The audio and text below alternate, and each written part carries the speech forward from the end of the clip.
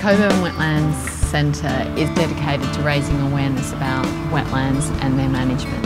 We have environmental education and land care programs and a whole lot of volunteers to help implement that.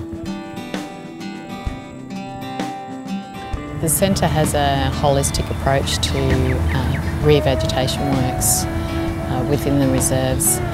So over time we've actually established seed production areas. We have a wetland seed production area for supplying sustainable seed for our revegetation projects, and we have a dry land seed production area, so they're called our wet spas and dry spas.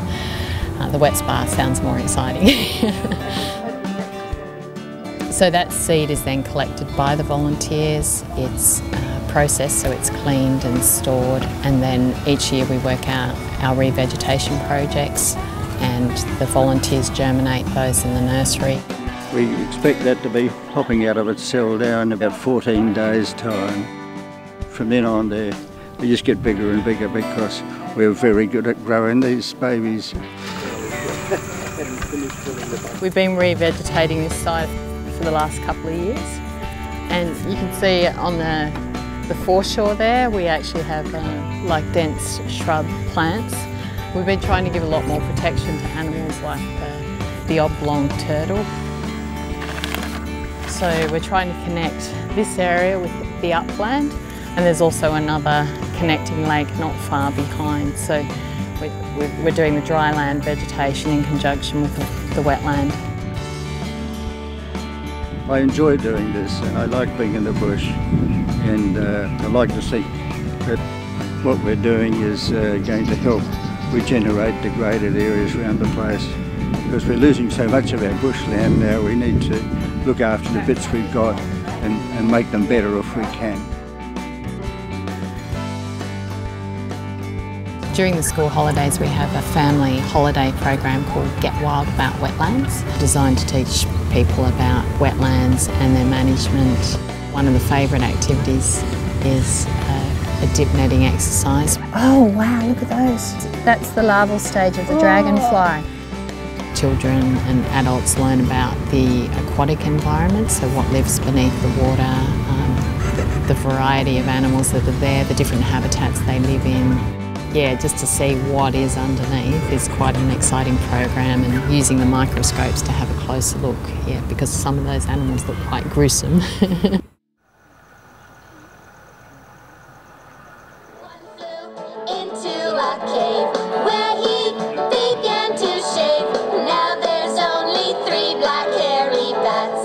We also have a passionate man that comes out to the centre, Joe, or as we call him, Batman. You'll see this one tonight, okay? He's a Gould's wattle bat.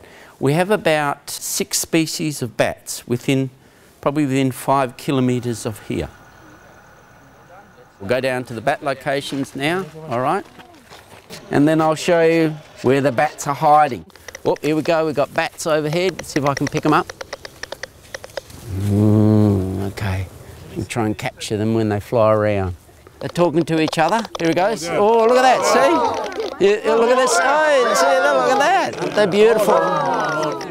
It's just amazing to see everyone's faces when they see a little bat. Look how small that one, fully grown.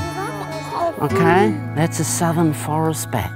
As long as people can go away with something that they've learnt on the day, even if they recognise seeing a pair of swans together and the male has a longer neck, just being able to tell the male and female apart. Just one sound like the call of a motorbike frog. Every time they go to the wetland and they hear that sound, that creates the connection. I think you need to have a bit of an understanding to get that connection and to create the care and respect for the environment, so those experiences are really important.